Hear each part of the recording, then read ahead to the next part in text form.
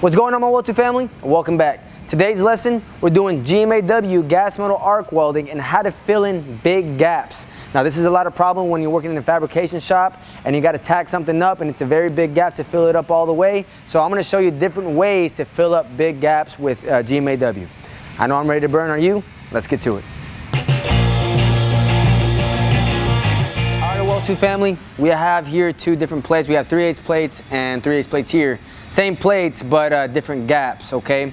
A lot of the times when you're in fabrication shops, it's happened to me when I used to work in fabrication shops, sometimes you don't get the best fit. And we're using GMAW today because that's what I worked on. And a lot of times if you're gonna pad big gaps, you're gonna use GMAW. So yeah, so what we have here, like I said, I have about an inch gap here and about a ½ inch gap here. And sometimes you're gonna get that. So I'm gonna show you ways of how to fill up these gaps. And the first one we have here is padding, okay? So what I'm gonna do here is kind of just, I'm running at 17.0 volts and about 195 on the wire speed. And so what I do is I literally drag the first bead on this side, then I drag one on this side. Essentially, I keep doing this all the time until it puddles up all the way so I can connect, okay? You want to run hot, because if you run hot like a 19 volts or 20 volts, it's going to drip, drip, drip. You want to run cold, okay? Now, keep this in mind, guys, okay? This is not going to be x-ray. You know, a lot of the times they understand, you're going to bubble gum it and then just weld it out clean. Sometimes they don't really care what it looks like. They just want it done, okay? So I've had times like, hey man, just weld it out. You got an 1.5 inch gap, just weld it out. I don't care what it looks like, just weld it out. At the end of it, let it be a consistent bead on your cap. I don't care what the inside looks like. Sometimes you're gonna have things like that. Sometimes you might have an inch gap and it might be x-ray, you don't know. But at the end of the day, for GMAW, you probably won't.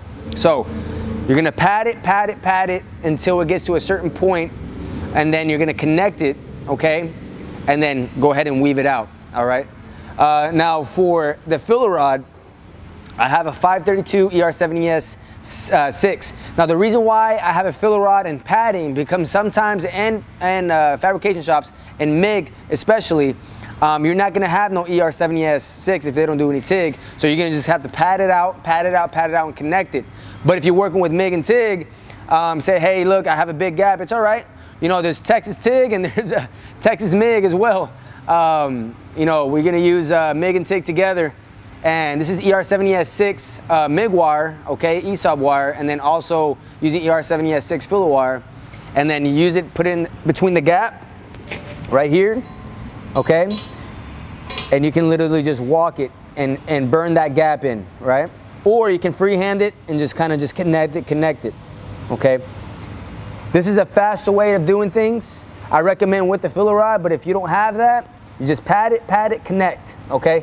Again, this is kind of like an intro, but also intermediate welding, because a lot of the times you're not going to know what to do when you're going to have a big gap like this and you don't know how to connect or anything like that. So I hope this tutorial helps you out. I'm going to go ahead and start welding and show you the padding first, connect it, go all the way out, and then the filler rod all the way out. Then after that, I'm going to flux core it all the way so it can look consistent on the cap. But I'm not going to show no arc sauce on that because this is mostly MIG tutorial. All right, guys, let's do it. I forgot, guys, a very important thing. When we're gonna do the padding method, make sure not to be welding it straight like this, all right? Because gravity is gonna play and you're adding metal on the thinness of this plate and it's just gonna drip, drip, and drip. You wanna favor the thickness of the plate so it can stay on there. The molten metal can stay on the plate and it can add all the way through, okay? Make sure you're like that, even on this side. If you're coming this way, make sure you're favoring the thickness of the plate. Don't favor the bottom. Don't be like this, coming like that, because it's gonna drip every single time.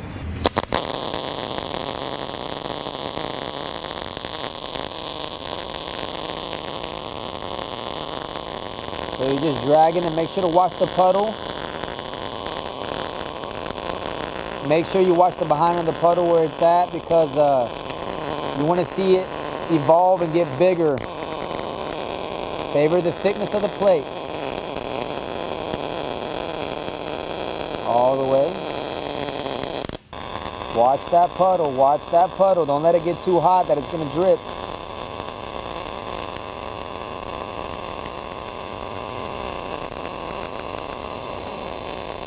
all the way. Make sure you're favoring the thickness of the plate. Make sure you're angling that gun upwards.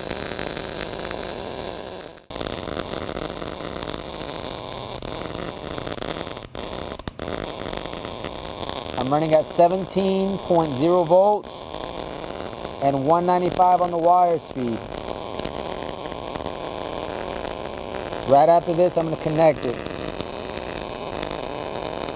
Again, it's not going to be pretty, but you're just trying to connect it so you can move on from production.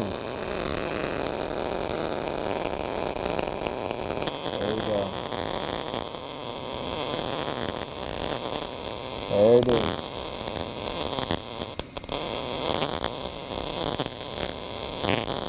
And I'm doing that all the way through.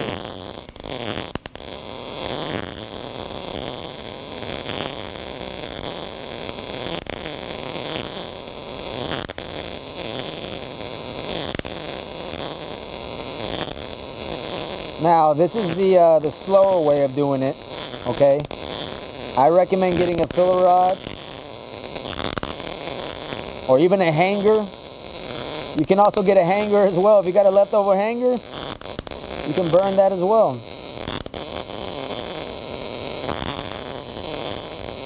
It's not going to be pretty, but you're just trying to fill in the gap.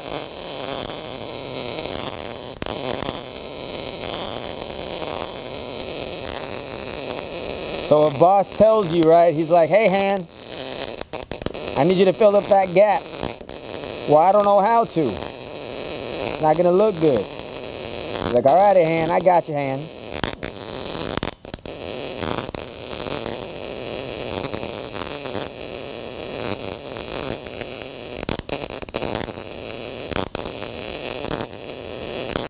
All right, guys, so that's padding right there. You know, I padded and connected and just weaved it out with MIG.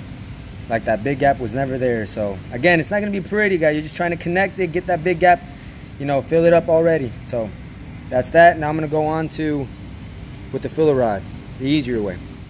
All right, guys, so I did the padding kind. That one's just if you don't have any filler rod, right? But if you do, or if you don't have any filler rod, but with the padding, you can also use a hanger, like a regular, you know, bronze hanger or whatever the case may be, copper hanger. But for the filler rod, it's super simple for this one. All I do is, if I have a 1-inch gap or whatever the case may be, I literally take the filler rod and I tack it here and I tack it over here. So literally the filler rod is just there. And all I'm doing is just weaving it side to side, burning the filler rod together. So it's way easier instead of you trying to go big old weaves when you have a filler rod you can use to burn it, all right? It's ER70S6 and ER70S6, so that's the good part. Again, I'm gonna tack it right here, tack, tack. Literally the rod's gonna stay still. And if you have a big old gap, right, say if you have a long seam, boom, you can add that filler rod there, tack it, and just weave it side to side over the gap, all right? But again, it's not x-rayed, it's not none of that. They're just trying to, hey, hand, I need you to fill up this gap. We got to get it out here. So this is what it is for. I'm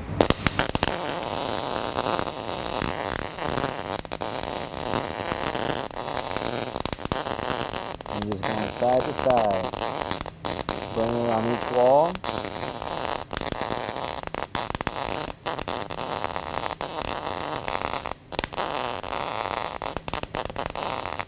Don't mind the spattering, just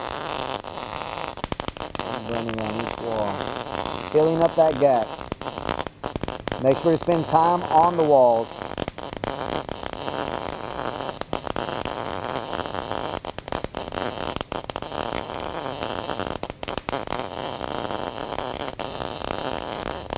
All the way out.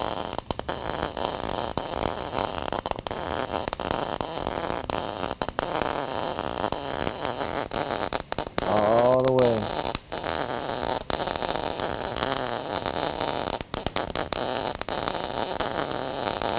Way much easier instead of padding it, you know, way less time.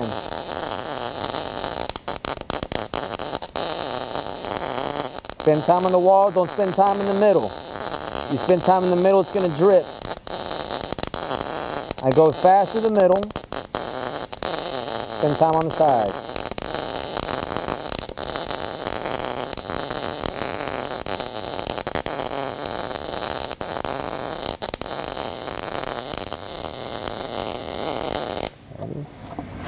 All right, so again, way easier. It's not perfect. I'm telling you guys, it's not supposed to be. It's just to fill up that gap, all right? Just like that. So right now what I'm gonna do is just flux core it out so it can look very presentable. You know what I mean? They're gonna probably tell you, hey, MIG that big gap up and then flux core it out so it can look good on the cap. But we're not gonna get no arc shots of that. Just padding, filler rod. Hope this tutorial helped you out, all right? There you have it. How to pad and how to use a filler rod on big gas with GMAW. Hope this tutorial helped you out, and if you did, give us a thumbs up and subscribe to our channel down low. And you can follow us on all our social medias, Facebook, Snapchat, and Instagram, all at Weld2. I appreciate it all y'all. God bless. Remember, burn, learn, and eventually y'all gonna earn. Peace.